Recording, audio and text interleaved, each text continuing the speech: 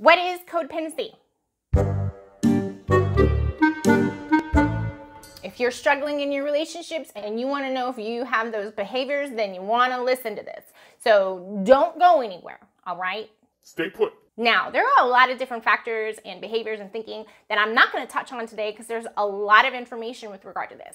So remember, everything I share is completely general, and don't go diagnosing yourself, all right? You know, it's good to be aware of these things, and if you find that you are feeling like these might apply to you, then that's where I would encourage you to talk to therapists, okay? Right then, moving on.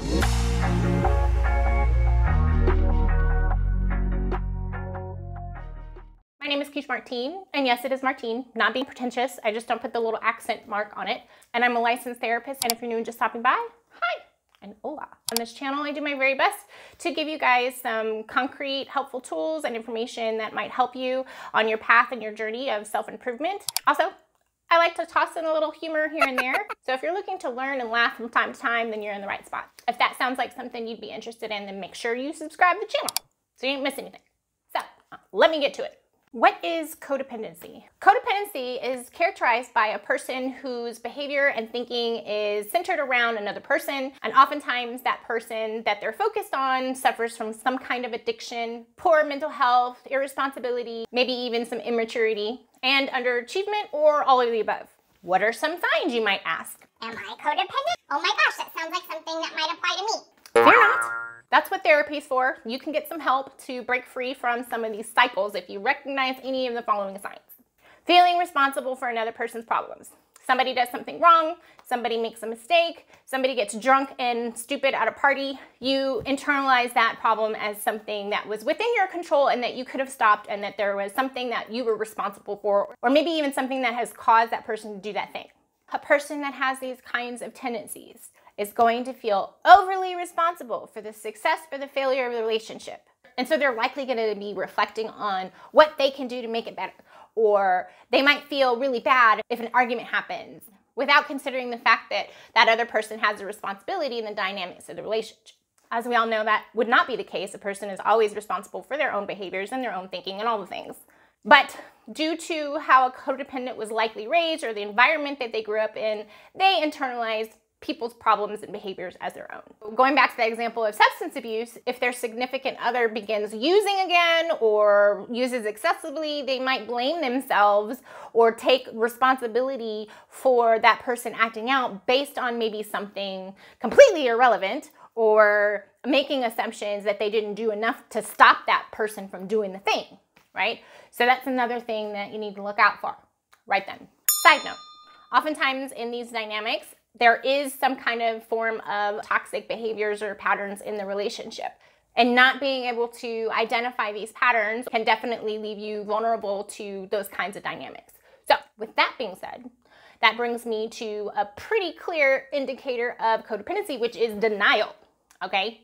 Now, denial is typically at the center of a pattern of unhealthy behaviors. And so denial keeps that wheel going around. So as long as a person's stuck in denial, guess what? They're going to be stuck in the pattern. For instance, a person with codependent behaviors and thinking might be in denial about their significant other's substance abuse. They might minimize, ignore, dismiss the behaviors that others would see as something that would be destructive. And a large reason why they may do this is because they want to hold on to the relationship, because they're finding their worth and their identity in that. As you might know, that doesn't sound very healthy, does it? Well, it's not.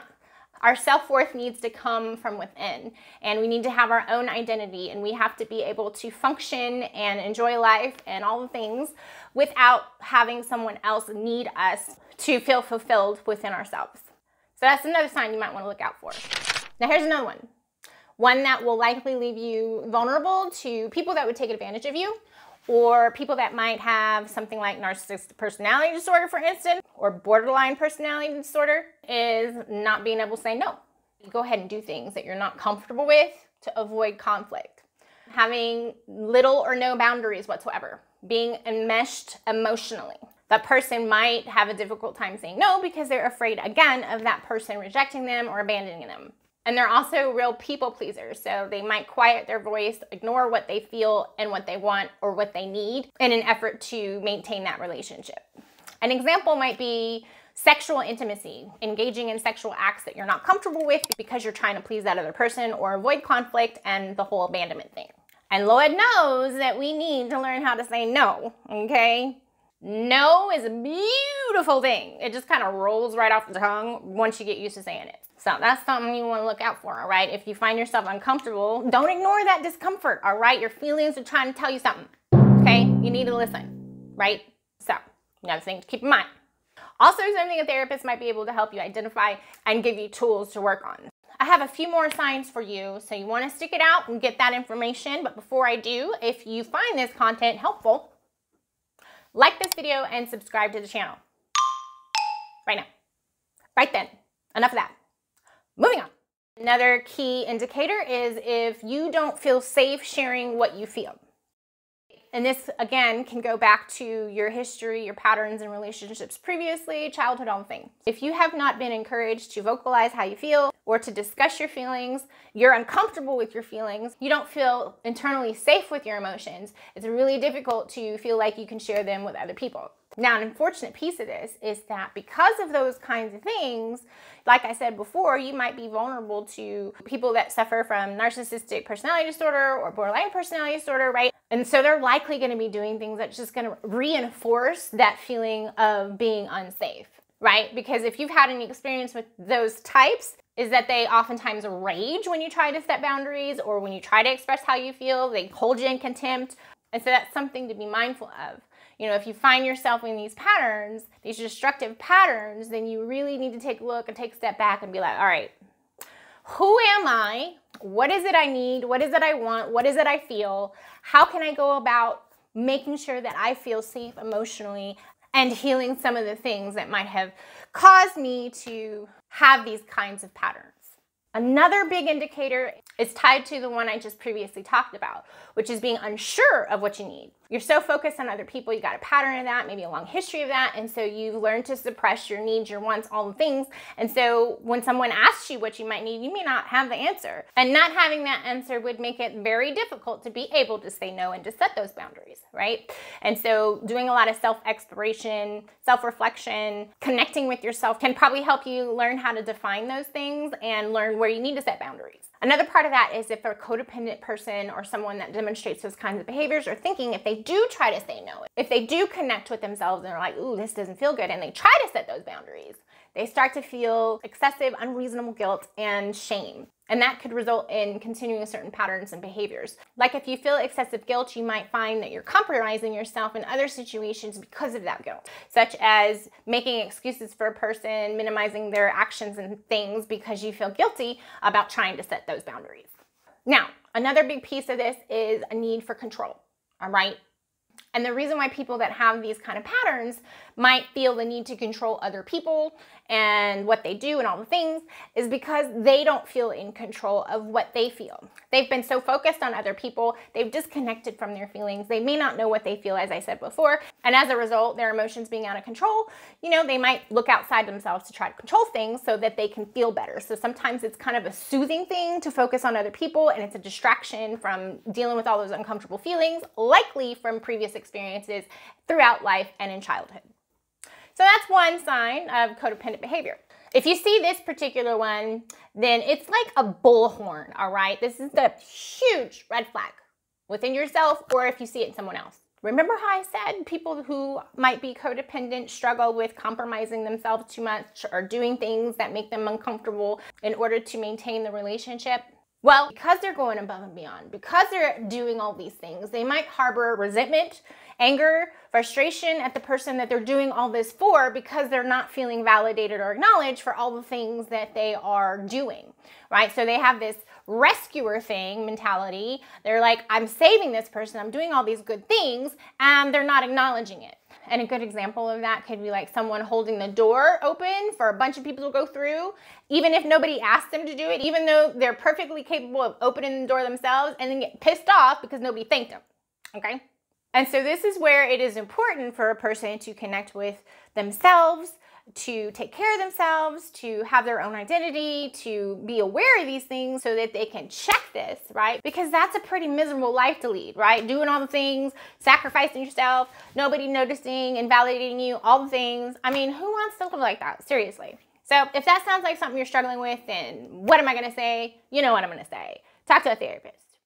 Another big sign, which is pretty much tied into a lot of what I said so far, is just not being able to do things alone, not feeling comfortable being alone, right? I mean, it could be as simple as going to the store alone, having a cup of coffee alone, going to a movie alone. That could be another sign that, you know, you might have some of these patterns, right? We all need to be able to learn how to be comfortable in our own skin, what we feel, and enjoying our own company, okay?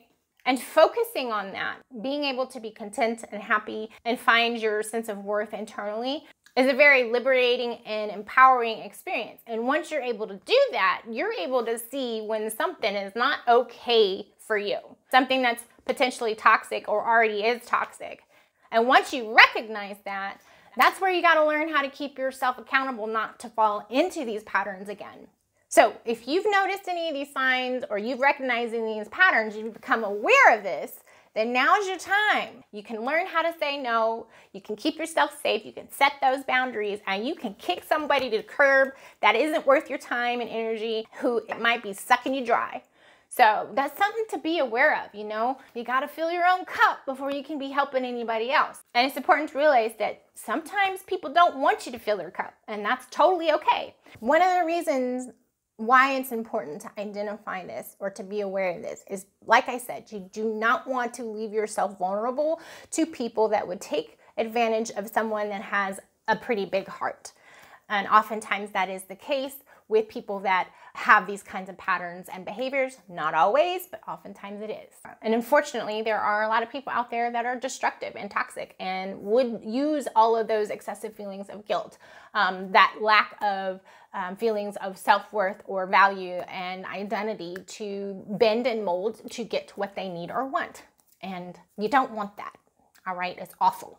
It doesn't feel good.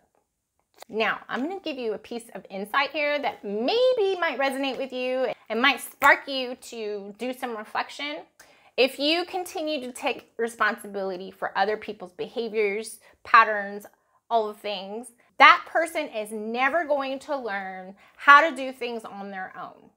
They're not going to take responsibility because they have you there to take responsibility. And so in order to get there, you know, you got to learn how to connect with yourself, like I was saying, understand what you're feeling and your emotions so that you don't feel the need to control that other person, right? And you can take a step back and see, okay, this is what I'm responsible for, and that's what that person's responsible for. And I'm not going to take that on. And basically understand when something is just not your problem, okay? You're not responsible for another person's behavior, another person's thoughts, another person's feelings, okay? Let's just be clear. Keep that in mind if you're working on this stuff. If you notice it and you're in therapy and maybe you haven't discussed this with your therapist, then make sure you do that. And if you're not in therapy, go to therapy. I can also recommend the book Codependent No More. That can be very helpful in trying to recover from these kinds of dynamics. Now, I'm not going to say that it's easy, all right? It's going to be an ongoing thing that you have to challenge yourself to confront. But with practice and with exercise, you can do it. So, I believe in you, okay? Believe in yourself. You can do this. Now, I'll be sharing some more information on this topic periodically, but I will try to stick to my content schedule as per your requests. And if you have any more questions or you would like to hear my thoughts on a particular topic, then let me know. And until next time, be well, be strong, and be love.